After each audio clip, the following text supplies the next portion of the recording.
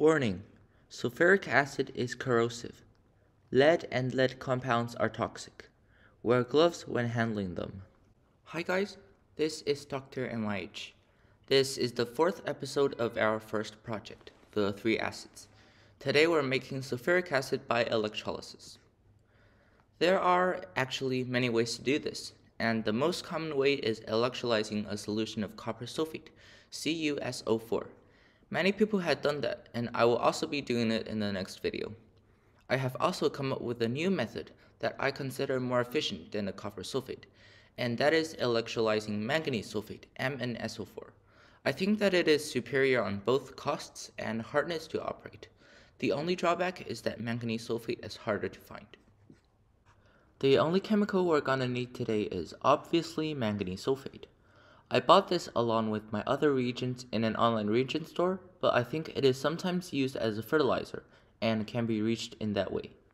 We measure out 189 grams of manganese sulfate monohydrate and dissolve it in 300 milliliters of water. This proved to be a pain, since my magnetic stir was too small to fit the large beaker, and so I had to do it several times in smaller conical flasks. You can see by the messy beakers that I seriously had a hard time with this. In the end, I only got 90 grams of the salt to dissolve. We then move on to the electrodes. The cathode can be practically any metal, and I'm using a piece of foam nickel that is nickel electroplated onto sponge. This gives it a large surface area and is ideal for electrolysis. The anode is harder to choose, but plain lead metal gives an outstanding result.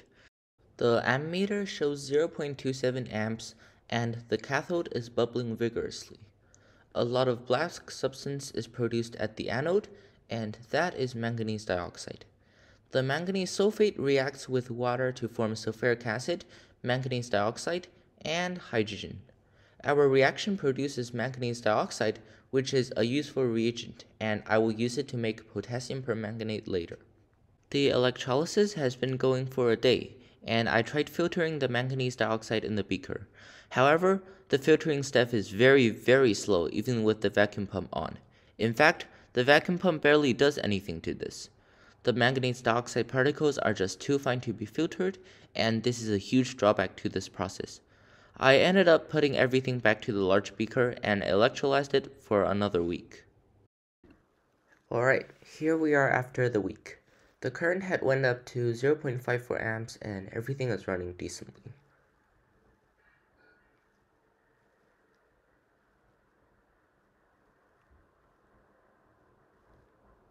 You can see that there is a thick layer of manganese dioxide on the bottom of the beaker.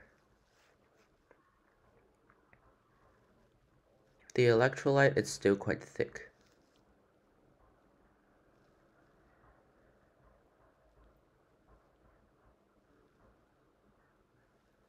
Now I turn off the current to let the manganese dioxide all settle to the bottom.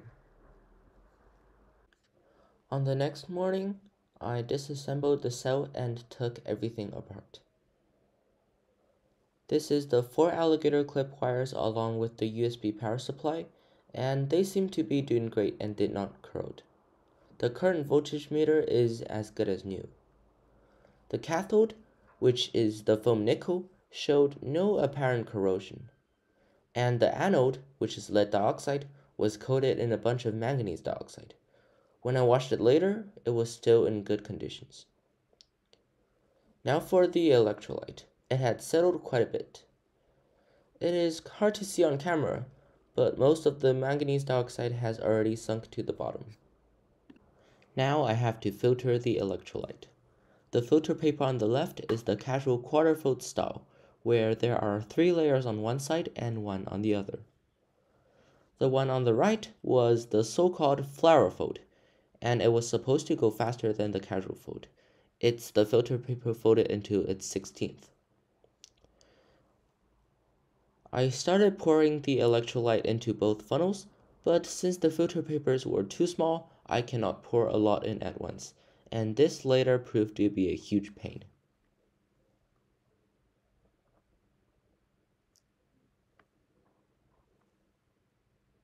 As you can see, the flower fold one was going faster, but it is still very slow considering that we had so much solution to filter over. I then tried filtering through cotton, which did not work at all, and doing a vacuum filtration, which was even worse than the cotton. I just didn't bother filming these ones because they are terrible failures. In the end, I simply gave up and dumped everything into the beaker again and let it settle. This filtering step literally ruined my happy mood for the day. The manganese dioxide produced was extremely fine as I mentioned last time, and filtering large amounts of it was literally impossible. I guess what I had to do next was let the solution settle, decant off the top part, and that should leave us with less particles. We then filter that solution and it should be much faster. I ended up just doing that. This is the large beaker standing for an hour and you can clearly see the top clear solution. I then decant this top clear solution into a conical flask and leave the manganese dioxide residue behind. But it is fine if some manganese dioxide goes into the flask. I then add extra water to the residue to wash out the soluble stuff. I then let the smaller flasks stand and decant off the supernatant to other containers. I kept doing this and that should leave nearly all manganese dioxide behind. I then decant and discard the water washing in the large beaker, and here is the remaining paste of manganese dioxide. I pour it into a plastic water basin to let the water evaporate off and obtain decently pure and dry manganese dioxide. There are still some solid left in the beaker and I can't get it out, so that will be a loss, but anyways, nobody cares. The large beaker is then washed and it is now as good as new. I pour all the supernatants into it again. Note that the solution is still murky, but it is a lot better than before. We then continue the electrolysis on the solution using the same lead dioxide and foam nickel electrodes we used before, and we'll see the results after a week.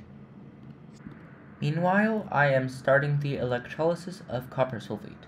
I decided to do this because I thought it would be quite interesting to do a side-by-side comparison of the two. We only need copper sulfate for this. I learned from my mistake on using too much manganese sulfate and only used 25 grams this time. The 25 grams of copper sulfate is then dissolved in about 120 milliliters of water.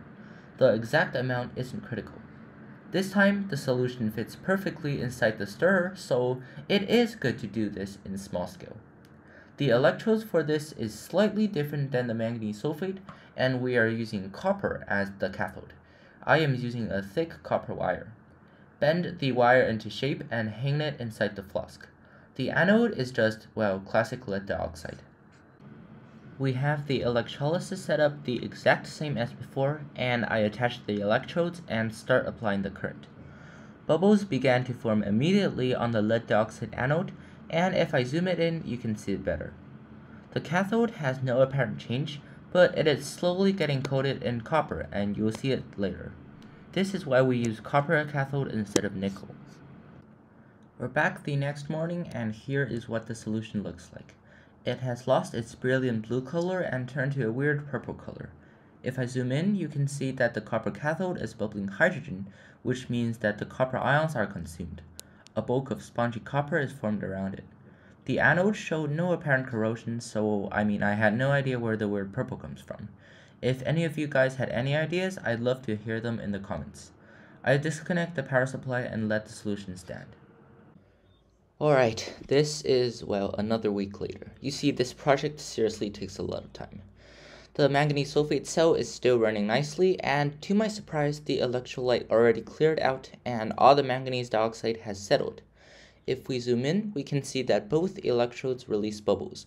This is a super good sign indicating that there are no manganese ions present and the reaction has finished. The manganese slurry we left last time was still quite wet. I decanted the supernatant in the large beaker and dumped all the manganese dioxide into the slurry. This is what it looks like afterwards, and I will leave it to dry. I then poured out the upper portion of the supernatant, which is relatively clear, and labeled it clean manganese. The lower portion, which still has some manganese dioxide, was labeled dirty manganese. I'll filter both and purify it further. Now to the copper sulfate. I already removed the electrodes, and you can see that the solution is colorless except for those brown crystals floating around. These brown crystals are probably the pink colors from last time.